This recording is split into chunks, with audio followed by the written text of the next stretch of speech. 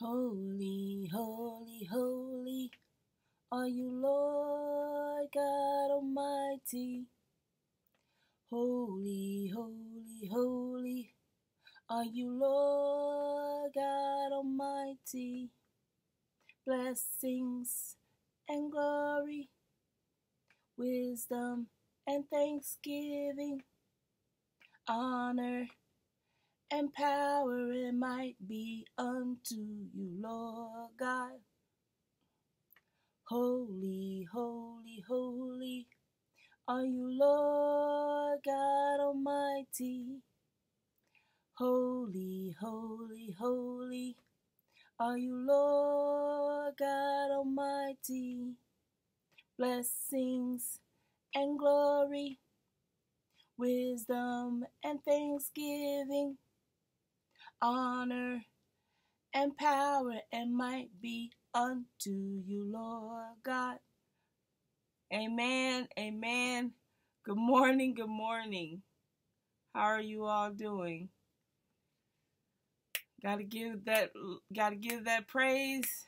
Gotta give that worship, right? Amen. I pray that y'all woke up with a praise and worship on your heart, mind, and soul for the Lord.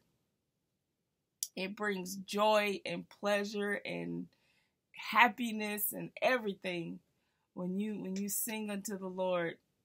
You start your mornings off like that, you're going to and bound to have an awesome, great day. Even if troubles come your way, it will not steal your joy. Amen. So, good morning, good morning. This is a year in the Bible, a daily Bible reading. We are getting through the Bible in one entire year. We are accomplishing sometimes the unaccomplishable, because a lot of people cannot get through the whole entire Bible. They pause, they take a break, they start over, but we are doing it. We are actually doing it. So this is good, and we give God that glory. We thank Him for His anointing and appointing us to be able to do this. So we are in Isaiah 10, starting with verse 20 today, chapter 11, and then in chapter 12, we're just reading verse 1 through 6. And then 2 Corinthians 6, starting with verse 14, and then chapter 7, verses 1 through 16. Okay? All right, so let's pray. Heavenly Father, Jehovah God, creator of heaven and earth, we just come to you in the name of the Lord Jesus Christ. We glorify you and we thank you, Lord God, for covering us with the blood of Christ, for protecting us and placing a hedge of protection around us, Lord God. We thank you, Lord, that you have saw fit for us to breathe again, that you have woken us up one more day to praise, to worship, to glorify you, Lord God, to be about your work, Lord Jesus. We are here and we are ready to labor for you, Lord God Almighty. We just thank you and we glorify you that you have chosen us, that you have anointed us, that you have appointed us, and that you have approved us to believe in you, to trust in you, and to work in you, to work for you, to labor for you, Lord God, to win souls for you, Lord Jesus. And so we thank you. We continue to ask for the wisdom, the increase in wisdom, knowledge, understanding. We continue to ask for the instructions and directions that we need for in this day, Lord God, July 8th, 2020. We ask that you pour into us the plans and the purpose. Pour into us your will for our life, Lord God. We want to be willing and obedient spirits to you, Lord Jesus. When we are here, we say that our heart belongs to you, Lord God, and only you, and that you alone deserve all praise, glory, and honor. And we pray this in the presence of Jehovah and the Spirit of Jesus Yahweh. In Jesus' holy, mighty name, amen. Amen. Good morning. Glory, glory, glory. Holy, holy, holy are you, Lord God Almighty. Holy, holy, holy are you, Lord God Almighty. Amen. Oh, Lord. Don't you love it when you get to a place to where you can't fake it? You know how they say, fake it till you make it? I never got that saying. I never really got it because it was really hard for me to fake happiness. It was really hard, it was so hard for me to fake that stuff. But I can stand today and say I am not faking it. This is real, bona fide joy, glory, happiness. And I am praying that for you all, that you all receive that joy and happiness and glory in the Lord. Amen. All right, so let's move on to Isaiah 10. Starting with verse 20.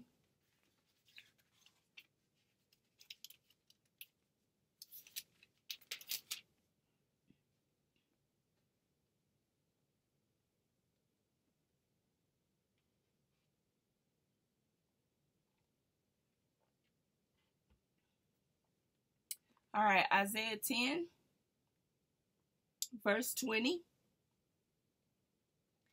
And it shall come to pass in that day that the remnant of Israel and such as are escaped of the house of Jacob shall no more again stay upon him that smote them, but shall stay upon the Lord, the Holy One of Israel, in truth. The remnant shall return, even the remnant of Jacob, unto the mighty God.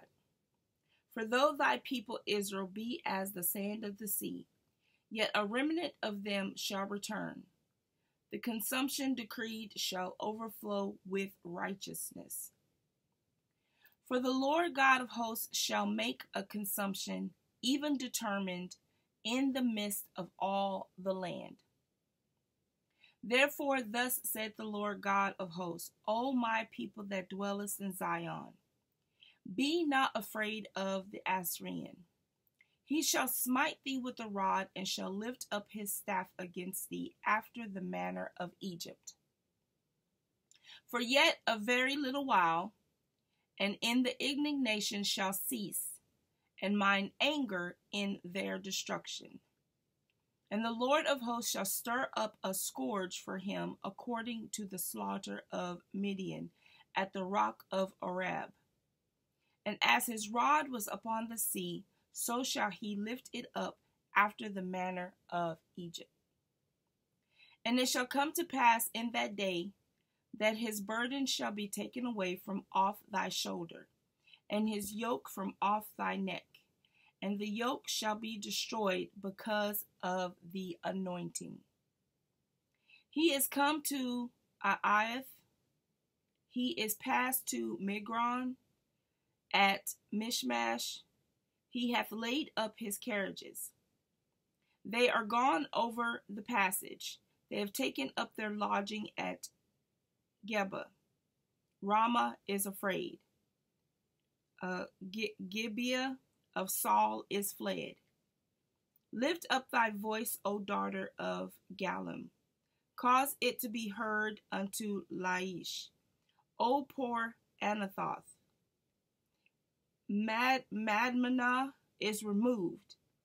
The inhabitants of Gebim gather themselves to flee. As yet shall he remain at Nob that day. He shall shake his hand against the mount of the daughter of Zion, the hill of Jerusalem. Behold, the Lord of hosts, shall lop the bow with terror, and the high ones of stature shall be hewn down, and the haughty shall be humbled. And he shall cut down the thickets of the forest with iron, and Lebanon shall fall by a mighty one.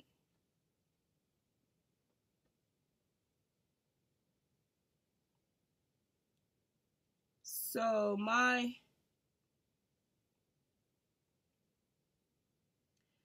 commentary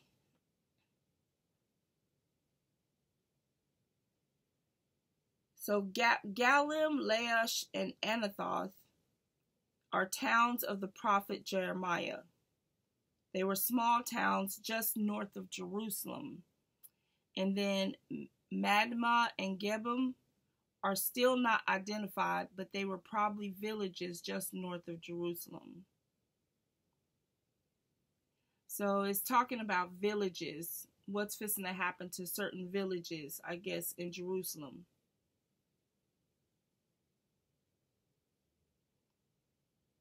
I had to look down and read that.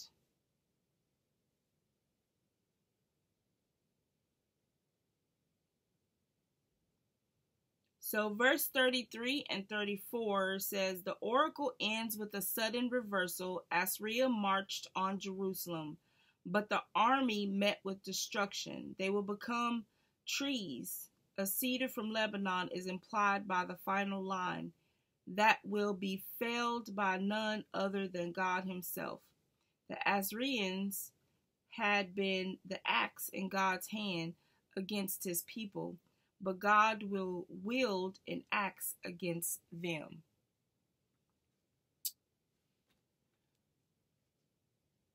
So again, I guess here God is still, he was still using his enemies to, I guess, put his people in check, but he's saying that they will not be able to win or whatever, and that God will redeem the children of Israel. I guess that's what he's saying, that he will redeem them. He was using the enemies to put the children of Israel in check, and that the children of Israel will be redeemed. They will be, corrected and come out saved, I guess. I don't know any other way to say that. So a lot was going on right now with Isaiah and the children of Israel, because the children of Israel, they steady kept finding themselves in trouble, right?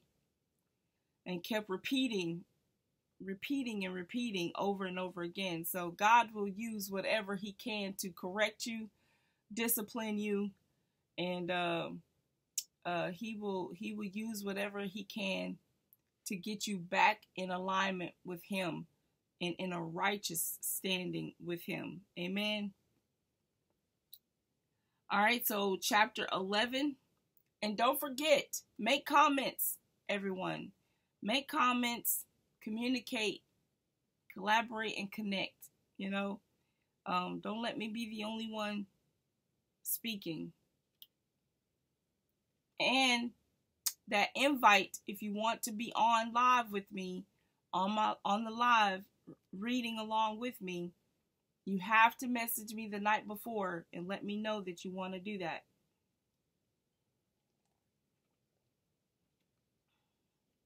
I'm not one of those people that'll just choose somebody and say, hey, just come on my live. I'm not like that. I want willing spirits. If you want to do it, you got to let me know. All right, so Isaiah 11, if you are just coming on, good morning. We are in Isaiah chapter 11.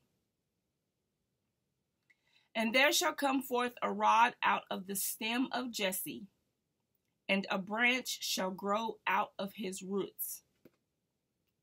And the Spirit of the Lord shall rest upon him, the Spirit of wisdom and understanding, the Spirit of counsel and might, the Spirit of knowledge and of the fear of the Lord. and shall make him of quick understanding in the fear of the Lord. And he shall not judge after the sight of his eyes, neither reprove after the hearing of his ears. But with righteousness shall he judge the poor, and reprove with equity for the meek of the earth. And he shall smite the earth with the rod of his mouth, and with the breath of his lips shall he slay the wicked. And righteousness shall be the girdle of his loins, and faithfulness the girdle of his reins. That's how come they could not stand what Jesus was talking. Because the rod of his mouth. So every time Jesus spoke, so y'all know this is speaking of the Lord Jesus Christ. It is prophesying of the Lord God Almighty, the Lord Jesus that will come. And that's and now we see why they just could not stand him. They could, when you got the Spirit of the Lord in you and using your mouth as a rod, that means you're correcting, you're rebuking, you're disciplining through your mouth. Like when the Lord God uses your mouth to be a rod, and your breath of your lips to slay the wicked, they are not gonna like you. They did not like Jesus. They didn't want Jesus around. And so you have to face this. You have to understand this. You have to be and then you just got to allow him to gird you with the righteousness. His righteousness shall be the girdle of his loins, and faithfulness the girdle of his reins. So he wasn't moved by sight of his eyes, and he wasn't moved by the hearing of his ears, because they would belittle him, they would talk about him, they would try to do things to him, they would try to trap him, they did all kinds of things. And so if he came and he was moved by the sight of his eyes or moved by his ears, he wouldn't have made it. So we gotta ask Jesus to cover us with his essence, because that way we are not moved by our eyesight. We are not moved by our ears, what we hear. Because if you are a messenger and you are used in this capacity, you are used, your mouth is a rod, and the breath of your lips slay the wicked. You have to understand, they're not gonna like you. They're gonna talk about you. They're gonna try to trap you up. They're gonna try to do all kinds of things, because the moment you open your mouth, they're being convicted. They're being, all kinds of things are being done to their heart and to their mind and to their soul, because he's using you to be that rod to slay the wicked with your breath of your lips. Amen. And you can't be afraid. No fear. No fear. It says, he will be the branch and grow.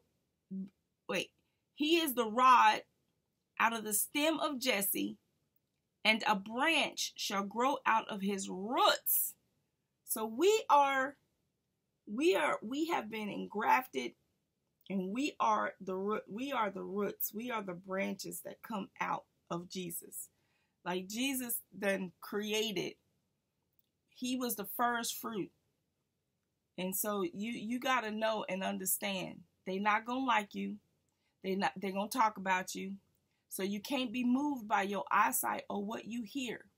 You can't be moved by the hearsayers. You can't be moved by the naysayers. You can't be moved by those that try to trap you up and accuse you falsely and things like that. They accused him falsely. Everything that they did to Jesus, they're going to do to you.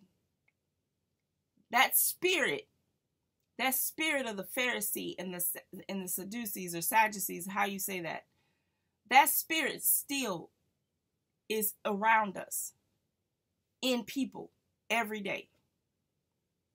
You know, so you gotta know. You gotta know and understand who you are, and don't be moved by what they say and do. You be that messenger. You allow the words to come out of your mouth. You allow Jesus to use you as that rod. Be that rod. Be that slayer of the wicked, you know? Amen. So good morning if you are just coming on. We are in Isaiah 11, chapter 11, and now we're at verse 6. It says, "The wolf also shall dwell with the lamb, and the leopard shall lie down with the kid, and the calf and the young lion and the fatling together, and a little child shall lead them. And the cow and the bear shall feed, their young ones shall lie down together, and the lion shall eat straw like the ox. And the sucking child shall play on the hole of the asp, and the weaned child shall put his hand on the cockatrice's den. They shall not hurt nor destroy in all my holy mountain, for the earth shall be full of the knowledge of the Lord as the waters cover the sea. And in that day there shall be a root of Jesse, which shall stand for an ensign of the people. To it shall the Gentiles seek, and his rest shall be glorious. And it shall come to pass in that day that the Lord shall set his hand again, the second time, to recover the remnant of his people, which shall be left from Assyria and from Egypt, and from Pathros, and from Cush, and from Elam, and from Shinar, and from Hamath, and from the islands of the sea. And he shall set up an ensign for the nations, and shall assemble the outcasts of Israel, and gather together the dispersed of Judah from the four corners of the earth. The envy also of Ephraim shall depart, and the adversaries of Judah shall be cut off. Ephraim shall not envy Judah, and Judah shall not vex Ephraim. But they shall fly upon the shoulders of the Philistines toward the west. They shall spoil them of the east together. They shall lay their hand upon Edom and Moab, and the children of Ammon shall obey them. And the Lord shall utterly destroy the tongue of the Egyptian sea. And with his mighty wind shall he shake his hand over the river, and shall smite it in the seven streams, and make men go over dry shod. And there shall be an highway for the remnant of his people, which shall be left from Assyria, like as it was to Israel in the day that he came up out of the land of Egypt." So, even though we are in America, we have to understand that when God dispersed his people, because that's what he did, he dispersed his people. Ooh, the Holy Spirit is all over me. He dispersed his people out, and they ended up being spread out. Especially, I know y'all know the story of the Tower of Babel, especially when that happened. He's prophesying, he's saying his people is going to be spread out. The people are going to be spread out, and they're going to be dispersed, and they're going to be all over. But he's going to end up calling all his people back. So all of us, a lot of us, especially people of God, we are descendants of this disbursement. When Noah came, he had 3 sons. And when the flood came, Noah, his wife, and his 3 sons and their wife, they ended up repopulating the earth. Okay? Then they ended up going their separate ways. They ended up going their separate ways. And so and that's why he says the 4 corners of the earth, because they ended up spreading out. And then then God came and changed the languages because of the Tower of Babel, because of one of the sons decided to take his people and build this Tower of Babel. So, and I hope I'm saying that right, but God dispersed the people of God even more with the changing of the languages. So now here we are, we're all spread out and we're all over the globe. And so God is saying he's going to call all his people. We're going to end up all in one place. We're going to end up back in one place. And so from Jerusalem all the way even to America, the Lord has his people, and he knows who you are, because he done already called you and marked you. His name is already in your forehead. He done called you. He done marked you. He done anointed and approved you before you was born from your mother's womb, and we're all spread out. So that's why it says there shall be a highway for the remnant of his people. So he's gonna start calling us even more stronger, where we're all gonna end up in one place. We're all gonna end up coming together in one place, you know. And especially when the coming of the Lord comes, when that day comes of the coming of the Lord, and we all lift up together, we all come together and lift up, man, that's gonna be a glorious day. That's gonna be a glorious day. And we will be able to see. We will have awareness. We will understand what's going on and what's happening, you know. And we will not be afraid. Amen. So anyone else is going to speak? Anyone else going to make comments? Good morning. If you are just coming on, we are in Isaiah. And so now we've in chapter 12, only has 6 verses. So we're getting ready to read chapter 12, Isaiah 12. It says, and in that day thou shalt say, O Lord, I will praise thee. Though thou wast angry with me, thine anger is turned away, and thou comfortest me. So Beverly says, like you said, all throughout this scripture, it speaks of the coming of the Messiah. It speaks of his heritage through the lineage of Jesse. Yes, amen. It does. It sure does.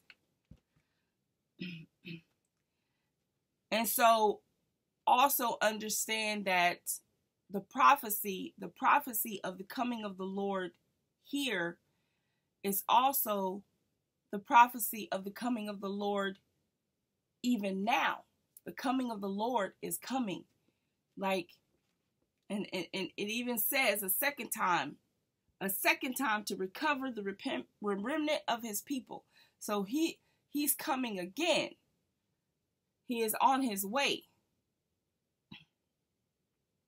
Beverly says, it tells us that he will have the Spirit of the Lord. The Spirit is wisdom, the Spirit of understanding, and the Spirit of counsel. Yes. And that's even for today too, as well. You know, the spirit of might and the spirit of the reverence of the fear of the Lord. Amen. And know that if you are a messenger of God, if you are a child of God that is laboring in the Lord, he is going to pour these same spirits in you. All that is going to rest on Jesus. Amen. Amen. All right, so chapter 12, verse 2. Well, I'll start over. Chapter 12. And in that day thou shalt say, O Lord, I will praise thee, though thou wast angry with me. Thine anger is turned away, and thou comfortest me. Behold, God is my salvation. I will trust and not be afraid. For the Lord Jehovah is my strength and my song.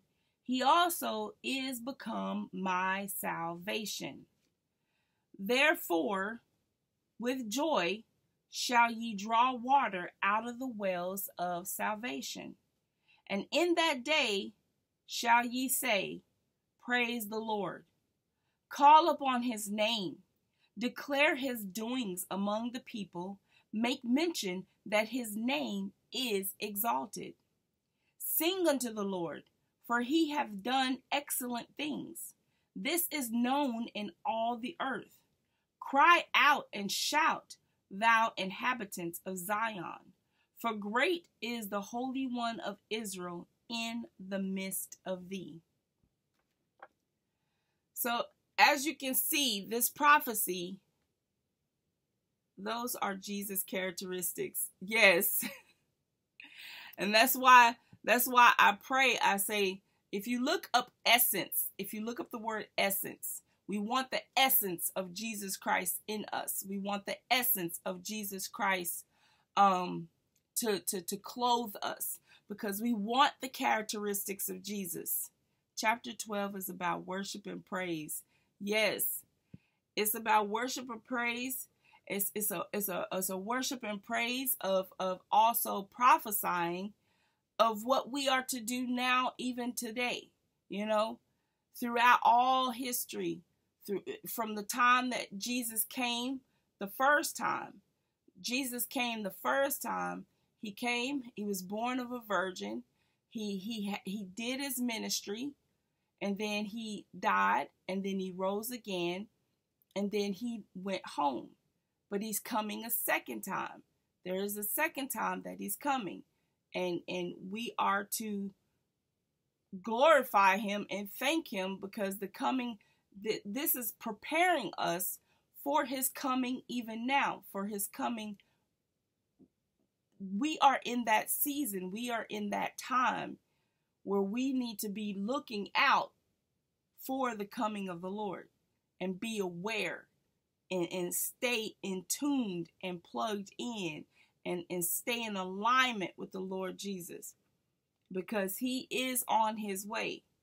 And so he's saying, you know, praise the Lord, sing unto the Lord, cry out and shout, O inhabitations of Zion. You know, and every time, Beverly, you know I'm mentioning it. You know I'm gonna mention it, Beverly. But every time I see that word Zion, what am I gonna mention? And I'm gonna refer the people to go watch what? The Matrix.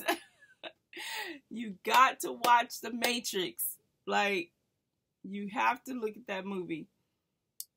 Beverly says he is praising God for salvation and joy and singing praises, recognizing the works and the power of the Lord. Amen.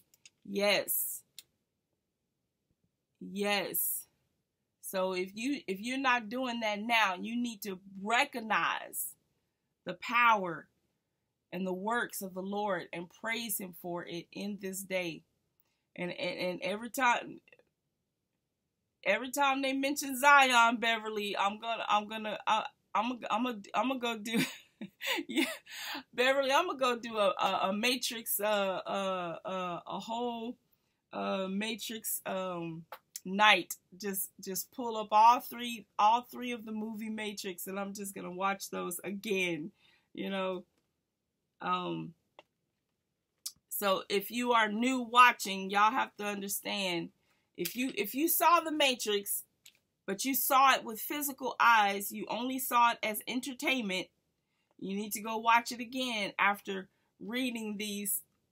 We've been reading in the Word, for a while, and you'll understand now. You'll see the movie Matrix in a whole different light now, after reading the words of God. You'll understand. All right, so good morning. If you are just coming on, we just got through reading Isaiah 10, starting with verse 20. We read chapter 11 and 12. And so now we'll read 2 Corinthians 6, starting with verse 14. And then we'll read 7, because 7 is verses 1 through 16. So we'll read 6, starting with verse 14, and then chapter 7. Amen. Beverly, I wish we could literally meet in a halfway point somewhere and have a whole Matrix night. You and I just, invite some other sisters or something. Because I know you live, I forgot where you say you live, but we come meet in the middle. have a road trip and meet in the middle and have a whole Matrix night. Amen. All right, so 2 Corinthians 6, starting with verse 14, says, "Be ye not unequally yoked together with unbelievers. For what fellowship hath righteousness with unrighteousness? And what communion hath light with darkness?" That would be so awesome. I live in Georgia. So yeah, Georgia, yeah, we could meet in the middle somewhere, do a road trip, meet in the middle. Amen. All right, verse 15. "And what concord hath Christ with Belial? Or what part hath he that believeth with an infidel? And what agreement hath the temple of God with idols? For ye are the temple of the living God. As God hath said, I will dwell in them and walk in them, and I will be their God, and they shall be my people. Wherefore come out from among them, and be ye separate, saith the Lord, and touch not the unclean thing, and I will receive you. And I will be a father unto you, and ye shall be my sons and daughters, saith the Lord Almighty." Amen. That would be a serious trip. Yes, it would. Yes, it would. Y'all, let's just plan one of those. Like, let's come together, sisters, brothers. It can be sort of a inspiring, motivating, because I want a road trip. I've been wanting a road trip, and I actually tried to just recently plan one with my sister, one of my birth sisters, and then that fell through because of what's going on and things like that, whatever. But yeah, I would love to literally plan to meet in the middle from I'm in Bog Springs, Texas, Dallas County, from Dallas County, between Dallas County and Georgia, and literally find a place in the middle for us to come together and meet. That would really be awesome. That would really be awesome. I don't know how that happened, but the Holy Spirit just led us there. But that would be great. That would be awesome. So verses 14 through 18. We're in 2 Corinthians 6, verses 14 through 18. Really, throughout all the messages of Paul, throughout all the letters of Paul, Paul makes it a point. He makes it a point to make sure the people in Ephesus, Corinthians, everywhere he travels, he makes it a point that he makes the understanding that we are not to be a part of the world. We are not like them. He makes it a point to distinguish the difference between people of God and people of the world. And throughout all his, from Acts, Romans, and now 1 Corinthians, and now 2 Corinthians, he continues to repeat that specific message, that we are not of the world. So he says, be ye not unequally yoked together with unbelievers. If they don't want to believe in the Lord God Almighty, we are not to be like a part of them. We are not. If we go somewhere and we done preach the message, we done put the message out there, we done told of the Lord Jesus Christ, we done told the goodness of the Lord God Almighty, and then they still decide they don't believe, don't try to force them. Don't try to force them. Don't try to make them. Don't go drink coffee with them. Trying to if you put that, especially if your mouth is a rod, you done already put it out there, and they still decide they are unbelievers. We are not to be equally yoked with them. You're not to go and sit down and drink coffee, doing what you can to try. You're not to try to make deals with them. You're not to try to, just let them be. You speak your message wherever God tells you to go. You speak your message. You tell what you need to tell.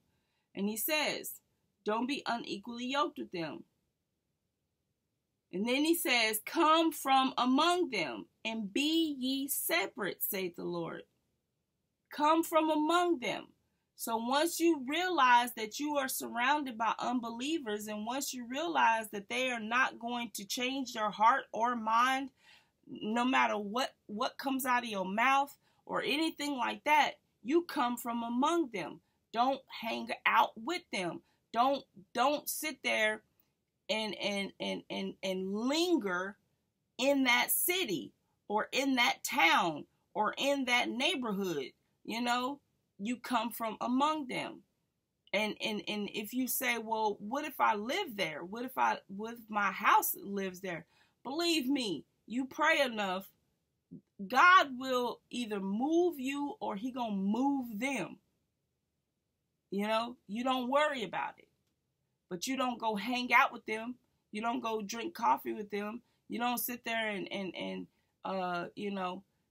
because you can have unbelievers literally sitting in the same church house as you, and they don't believe. It's a lifestyle that they decide that they wanna portray,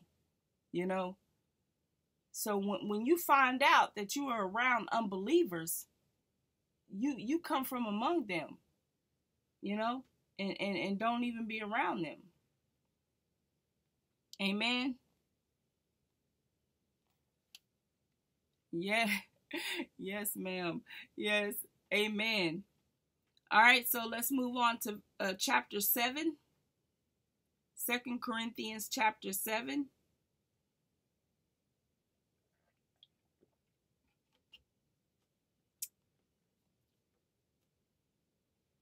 So having therefore these promises, dearly beloved, let us cleanse ourselves from all filthiness of the flesh and spirit, perfecting holiness in the fear of God. Receive us, we have wronged no man. We have corrupted no man. We have defrauded no man. I speak not this to condemn you, for I have said before that ye are in our hearts to die and live with you. Great is my boldness of speech toward you. Great is my glorying of you. I am filled with comfort. I am exceeding joyful in all our tribulation. For when we were come into Macedonia, our flesh had no rest, but we were troubled on every side. Without, we're fighting. Within, we're fears. Nevertheless, God that comforted those that are cast down, comforted us by the coming of Titus. And not by his coming only, but by the consolation wherewith he was comforted in you, when he told us your earnest desire, your mourning, your fervent mind toward me, so that I rejoice the more. For though I made you sorry with a letter, I do not repent, though I did repent, for I perceive that the same epistle hath made you sorry, though it were but for a season. So I guess he wrote them a letter letting him know about the tribulations and the things that he was going through. And of course, when you hear about a brother or a sister going through some mess, of course it's gonna break your heart, you know. And he's saying, I'm not telling you this to condemn you. I'm not telling you this to make you sorrowful, you know.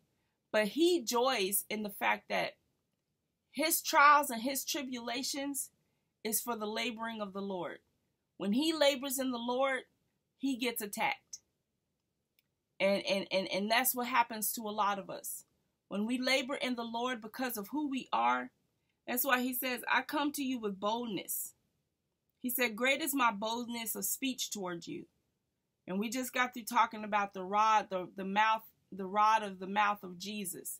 You know, when you got the essence of Jesus on you, his characteristics, you got his characteristics, his spirit in you, and things like that, you are going to suffer tribulations. But you're going to do it in joy. You're going to do it in joy and happiness, because you know that when you labor in the Lord, it's not in vain. That you are bringing the kingdom of heaven on earth. That you are bringing the presence of God on earth. That you are moving mountains. That you are clearing out valleys. That you are breaking down and tearing down the wicked. You are slaying the wicked. You know, so you will joy in it. In your tribulations, you will still smile.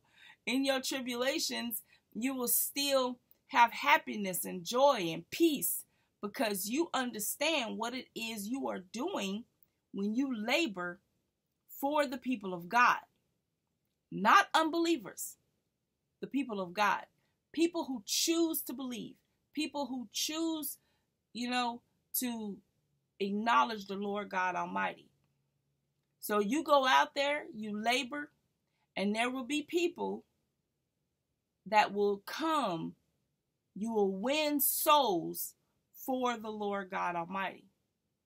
And they will choose to come and be a part of this family and be a part of what God is doing. And they will believe. But there are going to be unbelievers, and their hearts are not going to change. Nothing about them is going to change, because that is what is written. Everything is already written. That's why God, Jesus, the Lord God Almighty, says, I am the beginning and the end. He knows exactly who is going to believe and who is not going to believe. He already knows. Our names are already written in the Lamb's Book of Life. So he done already written our names in the Lamb's Book of Life. And he already knows who's not written in that book. He already knows this. So you're going to joy in the Lord. Yes. You're going to joy in the Lord. When you labor and those tribulations come and things come and the naysayers show up and the haterators show up and the Pharisees show up, you're still going to stand with your confidence, not proudness. Remember, we talked about that yesterday. There's a difference between having a look of confidence and having a look of proud. We're going to have a look of confidence, and we're going to know what's going on with us at all times. Our eyes will be open. Our ears will be open, and we will joy in the Lord. We will shout unto the heavens and cry out, like he says, shout unto the heavens and cry out. In Isaiah, we just read that. We shout, and we're going to praise the Lord God anyway. We're going to give glory to the Lord. And this is what Paul is saying. You know, we're going to tell our testimony. And sometimes our testimony is going to sadden each other's hearts. And we're going to, but we're not telling testimonies for you to say, oh, I'm sorry that happened to you. Oh, woe is me. No, I'm telling you my testimony to inspire you to know that you're going to get through what you're getting through. Don't feel sorry for me. That's what he's saying. He's saying, don't feel sorry. I know it saddened you a little bit for a time, for a season, you know. He said, but don't be sorry. Don't be sorry for what I went through, because I am happy. I am joyous in the Lord. You know, my testimonies that I have, I can tell my testimonies with no problem, and I don't tell them for you to drop tears. Say, no, look at who I am now. Look at where we are now. You know, this is to inspire you to know that you can get through what you are getting through. Amen. The Holy Spirit took me there. Okay. The Holy Spirit took me there. All right, so we are, good morning if you're just coming on. 2 Corinthians, we are in 2 Corinthians chapter 7, starting verse 9. We are at verse 9 now. It says, now I rejoice, not that ye were made sorry, but that ye sorrowed to repentance. For ye were made sorry after a godly manner, that ye might receive damage by us in nothing. For godly sorrow worketh repentance to salvation, not to be repented of. But the sorrow of the world worketh death. So there he is again, distinguishing the two different types of sorrows. Later, he was distinguishing the difference between the love. The world has a certain standard of love, and then there's God's love. The world have a certain standard of wisdom, and then there's God's wisdom. And now he's breaking it down, saying there's a godly sorrow, and then there's a worldly sorrow. Worldly sorrow kills you. Like you will die. Worldly sorrow will bring you stress and anxiety and things like that. But godly sorrow brings you to repentance. When it's godly sorrow, it makes you want to kneel down on your knees. It makes you want to break down and seek the Lord God Almighty. So you know when it's godly sorrow because you go to the Lord. You go to the Lord and you say, Lord, man, I repent. Forgive me for this and that and what I've done, you know. But when it's worldly sorrow, and I guess you can take it to the difference between Judas Iscariot and Peter. When Jesus Christ was getting ready to be executed on the cross, you know, he said, one of you is the devil and will betray me. And then Peter made a comment, and Jesus said, well, you're going to deny me 3 times. And here you see the two difference. You see the godly sorrow and you see the worldly sorrow. The worldly sorrow was in Judas Iscariot. And what did Judas Iscariot do after he betrayed Jesus? He went and actually committed suicide. But Peter had godly sorrow. And he went and knelt down and asked for forgiveness and repented. You know, so there is a big difference. And this is what Paul is pointing out. So verse 11, it says, "For behold, this selfsame thing that ye sorrowed after a godly sort, what carefulness it wrought in you. Yea, what clearing of yourselves, yea, what indignation, yea, what fear, yea, what vehement desire, yea, what zeal, yea, what revenge. In all things ye have approved yourselves to be clear in this matter." All right, so Beverly says, folks in worldly sorrow run towards suicide and death. Godly sorrows drives you to the life in Christ Jesus. Yes. Yes. Amen. Thank you for breaking that down. I mean, I know sometimes I talk in a way where it's like people sometimes can't, understand. So I thank you that you can understand me, Beverly. And put it in a way where people can really understand it. Amen. Thank you for that. All right, so verse 12.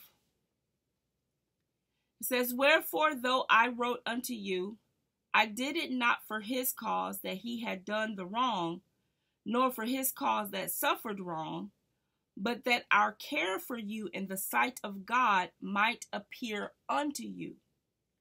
Therefore we were comforted in your comfort, yea, and exceedingly the more joyed we for the joy of Titus, because his spirit was refreshed by you all. For if I have boasted anything to him of you, I am not ashamed, but as we spake all things to you in truth, even so our boasting which I made before Titus is found a truth. And his inward affection is more abundant toward you, whilst he remembereth the obedience of you all, how with fear and trembling ye received him. I rejoice therefore that I have confidence in you in all things." So Paul sent Titus to these people. Jesus is always going to send, if you got somebody that you got a group of people or people that needs to have comfort, they need to be comforted, they need to be uplifted, they need to be revived. You're not going to be the only messenger. Like you are to disciple. Obedience will always lead you into certain areas, discipling people, teaching, preaching, and then you will end up with a person that you can send out and say, if you can't travel to this place, you can send someone to that place or that place, and you'll be able to do it in confidence because you know that the teachings through you that the Lord God placed in you to teach them, you will be able to say, you are ready to go out. I need you to go here. And that's what happened here. He sent Titus. Titus went and comforted the people.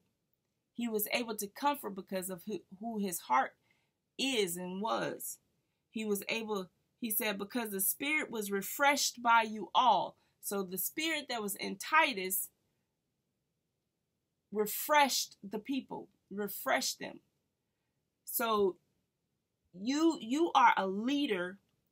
You are a leader in Christ Jesus. God got you in a position to lead.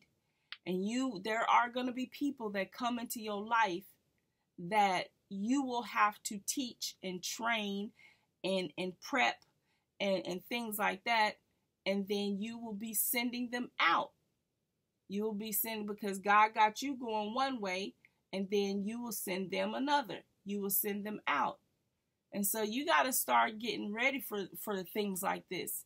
You have to stay in the Word so you can know, so you can allow the Holy Spirit to use you to teach that person or persons. It may be more than one.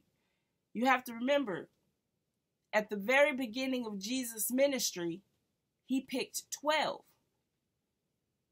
He picked 12. And even in that 12, one was a devil. Now, if y'all still don't understand the mystery of that, if y'all still don't understand the mystery of why did Jesus, out of the 12 disciples, why in the world would he pick somebody that he know is a devil, that he knows is going to betray him? Because without that one, without the purpose and the will of God, and remember, we are learning that everything is made by God for God, even the evil and the wicked. And sometimes you have to have a Judas Iscariot in your life to push you to greatness. See, without that betrayal, Jesus wouldn't have got arrested, and Jesus wouldn't have been executed, and he wouldn't have had to been put on the cross. So he had to have that betrayal. It had to be there to set things in motion. And sometimes, even knowing what we are about to go through, we already know that just even being in the Lord, we're going to face tribulations. We're going to face sufferings. We're going to face all these things. So why not face it knowing what we are about to face? And he knew what he was going to have to go through. And he had to have somebody that would betray him to set things in motion. And sometimes we have to do that so that the word of God could be fulfilled. Yes. So that the word of God could be fulfilled, the will of God be fulfilled, his purpose, his plans be fulfilled. The ministry that he's placed in you has to be fulfilled. And sometimes he has to have a Judas Iscariot in your life. So Jesus picked 12, and he knew one. He knew each one. So that is the key. He knew each one. So when God is sending people in your life, he wants you to know them. He wants you to know them. And then you have that opportunity to pick your 12. You have the opportunity to pick your 12. And you let God help you choose that 12. But you will know who they are. You're not just going to be just randomly picking anybody. If you're randomly just picking and all of a sudden one day it was like, oh, well, we just clicked. Well, yeah, okay. So know them. Know who they are. If you click, get to know them. Jesus knew each and every one of them. He knew who they were. He knew the purpose and the plan, and he knew why they are being chosen. Amen. So get ready, get ready, get ready, get ready. Because if you are allowing the Lord God to mold you, build you, increase you, like this expansion of territory doesn't just only mean land. Expansion of territory doesn't just mean, you got to understand, your territory probably have already been expanded, but now you got to make moves because you've been sitting still or waiting and things like that. Your territory has been expanded already. So now you got to go out there and meet the people in your territory. And now you got to go out there and meet, the ones and find the ones that you will be discipling, and set things in motion. Your steps, taking the steps, walking by faith, making the moves, step by step, are putting things in motion. Like even me coming on live every morning is putting things in motion. You coming on and reading along with me is putting things in motion. You know, when we pray, we're putting things in motion. When we praise and we worship, we're putting things in motion. If God tells you, I need you to go somewhere and I need you to go here, and he's precise with it, obey, get up and go and do it. You're putting things in motion. And so your expansion of territory, if he tells, because he says, wherever your feet tread, think about it. Wherever your feet tread, you own it. Wherever your feet tread. So if he tells you to go somewhere, you go. Go there. Because wherever your feet tread, you own that. That's your territory. That's your region. That's your land. You know? And so, obedience and following and reading and praising and praying and just really, really, really, really hearing the Lord God Almighty. And if you're left not understanding, go to him again and say, okay, Lord, I believe that I heard this in the spirit, but I didn't quite grasp everything that was said. Can you say it again? You know, let him know you didn't quite grasp what was said, and ask him to say it again. You know, if it's from the Lord, he will say it again. You know, because the enemy is always there trying to distort the messages that you receive from God. And so you want to make sure with clarity that you heard from the Lord God Almighty before you make any moves. But know that prayer, praise, worship, reading the word, you're making moves and you're moving things around. You're moving mountains. You're clearing out valleys, and you're doing what you're supposed to be doing. So get ready for your team if you don't have one. Get ready for the people that will be in your life that you're going to teach. Be ready for the people that will come into your life that's going to pour into you and uplift you and be there to comfort you. Be ready for the people that is going to be there that will pray with you, that will praise with you, that will cry with you, you know, and we're all going to end up in one place.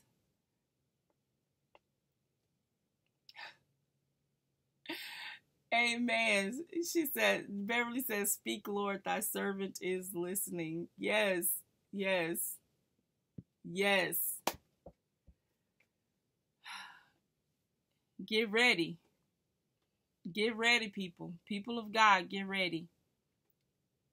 You know, I've been told whenever there's controversies or theories or things of the world that are going on and things like that, and because I'm not somebody that goes out and protest, or because I'm not somebody that goes out and get revenge, and because I'm not somebody that goes out and speak loud for the people, I've been told that I'm not doing nothing. And the Lord God said the devil is a lie, because he places prayer. Prayer, if y'all really, really understand what prayer is, how it is the most powerful impact thing that you could ever possibly do. So before you go protest, pray. Before you decide that you want to try to take revenge, pray. Before you make decisions, ultimate decisions that's going to be life-changing, pray. I'm telling you, prayer, when you pray, we just read in Isaiah, he will have the mouth of a rod. The breath of his lips will slay wicked. just by him speaking, just by him opening his mouth and speak.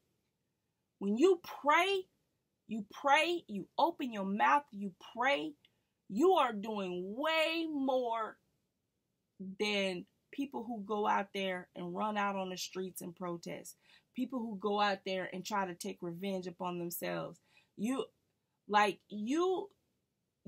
doing so much more when you you could be in a standing position, you could be in a face down forward position, you could be in a sit down position, you could be in a position where your arms are raised up. But when you pray, there's different positions of prayer, and when you pray, man, you are doing far more than anybody. So that's the first thing, no matter what. The first thing before any decision that you make, before choosing your disciples, before choosing anybody, before entering into anyone's home, before going to an event, before you even come online and read the words of God with me, pray.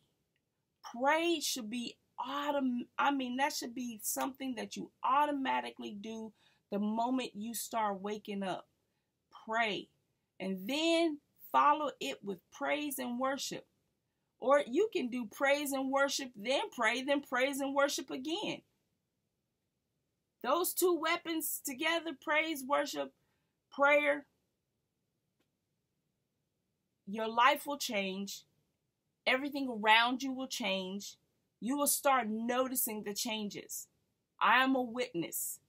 You will notice the changes. You will notice the changes in other people's lives because you prayed for them.